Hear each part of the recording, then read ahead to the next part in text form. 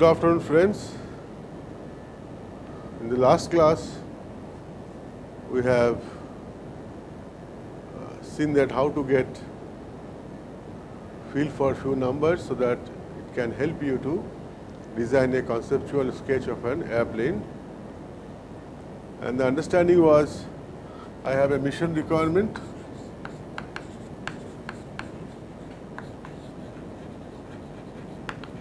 And from mission requirement, it could be something like this. We calculated what is the W0, that is takeoff. Then we try to find out wing loading, W0 by S. Once we selected W0 by S, we now know what is the wing area. We have also got an idea about what is the T by W or thrust loading required for the conceptual airplane. And after that, we tried to understand how much tail volume ratio is required, how much, in notation we might have written CHT and CVT. This tail volume ratio for horizontal tail and tail volume ratio for vertical tail. And we also talked about roughly how much will be the elevator size. Then some discussion on aileron, flaps. This will help you in just drawing a sketch, because after that we'll do the analysis, right? Any designer will do the analysis. But do not forget one thing. We are all designing this airplane when it is CM versus CL. We are designing for a particular CL design.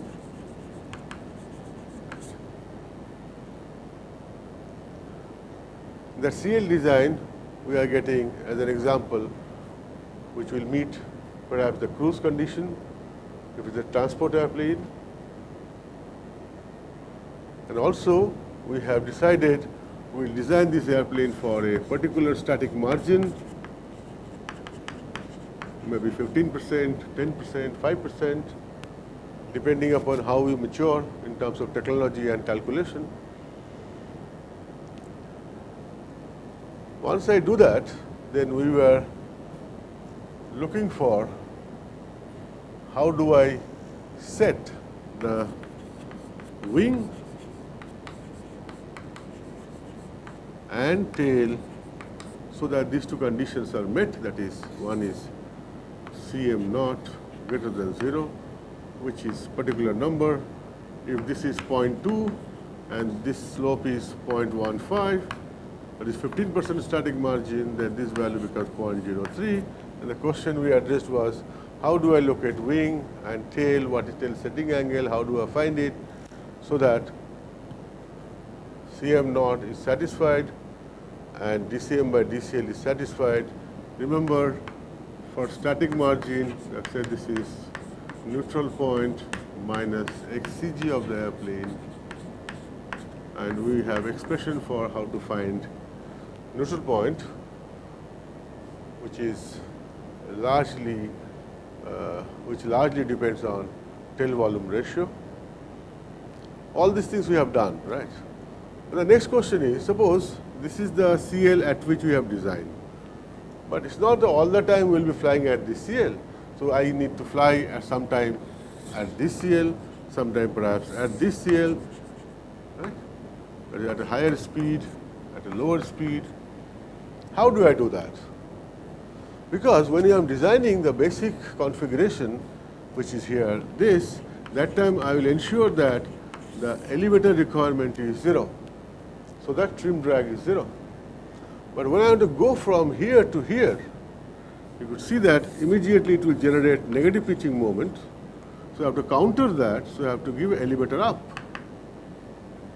So how much elevator I need to give up so that my next CL is what I desire here? Or how much elevator deflection when I want to fly at this CL? And that is typically the control problem. And when I talk about control problem, what I must look for is what is the control power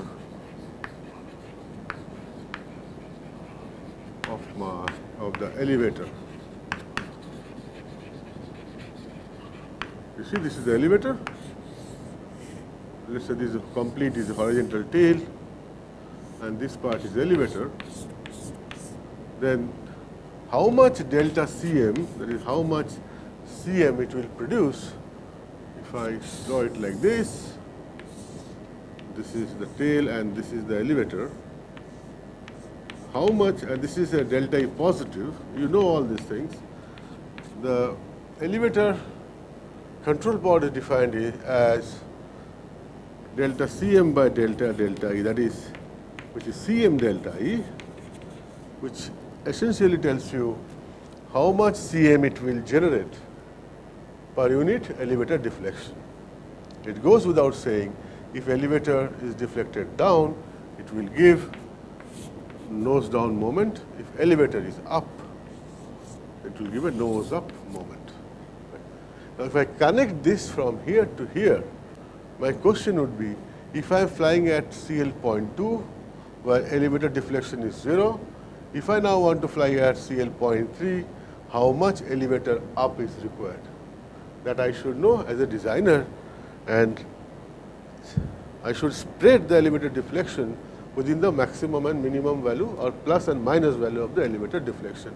For example, delta E max, if it is plus minus 25 degree, then I should spread all the operations within at least plus minus 15 degree, because you know that around 7-8 degrees I need to keep extra for ground effect while landing, right? So how do I get an assessment of how much elevator I should deflect to trim an aircraft at a particular CL? Just a revision for all of us. We have done it in stability and control. We know that Cm, we write it as Cm naught plus Cm alpha into alpha plus Cm delta E into delta E. So when I am trimming the airplane at a particular CL, that means that time Cm is 0. So I write 0 equal to Cm naught plus Cm alpha into alpha trim plus Cm delta E into delta E required, right?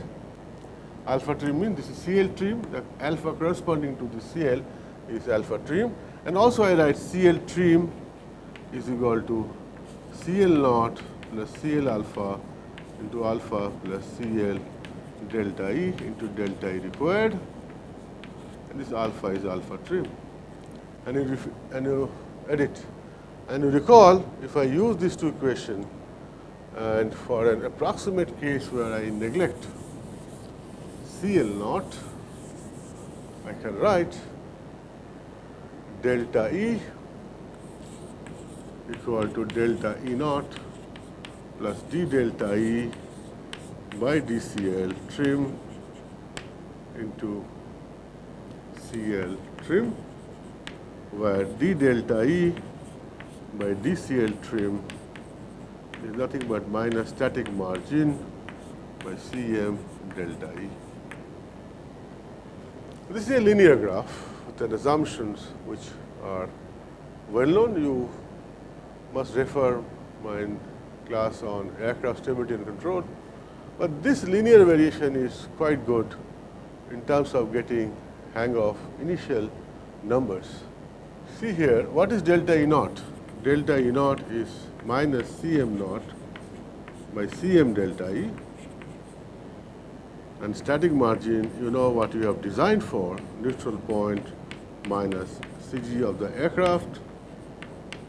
And Cm delta E, you can always find out if you know what percentage of the horizontal tail is elevator. A typical value for this for a normal airplane will be order of minus 1.0 per radian. I am giving this number because we are at a conceptual stage and you know very well how to find out Cm delta E once the geometry is given. Cm naught you know from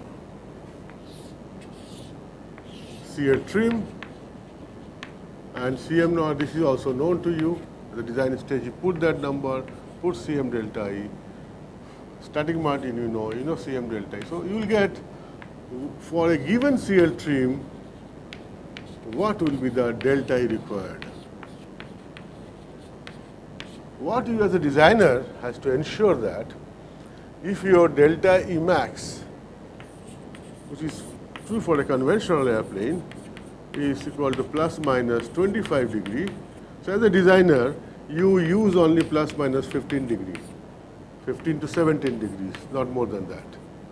Keep that 8-9 degrees for handling the ground effect, because you know as I come close to the ground, the downwash value almost becomes half. So naturally there is another pitch down moment comes, so you have to put the elevator up. So you need to keep that much of elevator up free for you, otherwise the elevator itself may stall. So once I know this, I can easily find out if I want to trim the airplane for a particular CL trim, what is the elevator required and whether it is within this plus minus 25 degree or not. So this is also very, very important while you are designing the airplane at the initial stage, right? And you can very well see that this delta E requirement will change with respect to the static margin. That means as I am making it less and less stable, say from 15% if I make it to 10%, the delta E requirement will go down.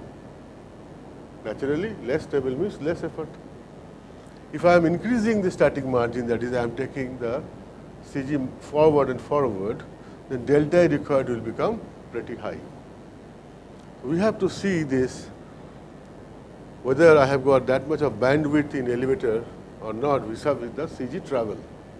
Because you know that aircraft has different level of static margin when it is taking off, when it is having a windmill condition, when it is cruising, depending upon where the engine locations are there. So all these are part of analysis, but at a conceptual stage, if you take 50% or 40% of the horizontal tail as your elevator, as we discussed earlier, you will find fairly you will get a good beginning, right? Once you make this layout, then we need to address one by one. Now I was debating after this we should go for aerodynamics or not. That is, once I know all these geometric parameter, should I go for refinement of the weight and and aerodynamic drag coefficient estimation, or I should go for landing gear. I have taken a decision, from here we'll go to different types of landing gear, and once at a system level we complete, then we'll come to analysis. So after this, keep a halt. I will be talking about landing gear configurations. I'll be talking about how to mount the engine. I'll talk about fuel tanks. Where do I locate fuel tanks? All these system level things. And once these system level things are over, I'll come back to the analysis. In the meantime, I have seen a lot of demand on designing unmanned aerial vehicle, especially electric motor power. So we have kept one session where examples were given, will be given, edit. We have kept one session where examples will be given, which will help you in designing unmanned aerial vehicle, which are electric driven, power driven, the battery power driven. And also through that example, you will also understand how to set the wing setting angle, tail setting angle, etc. But however, the data will be for unmanned aerial vehicle. This way, you will get a broader perspective, and you will really appreciate this course more, because a small unmanned vehicle you can make yourself and check for yourself. Thank you very much.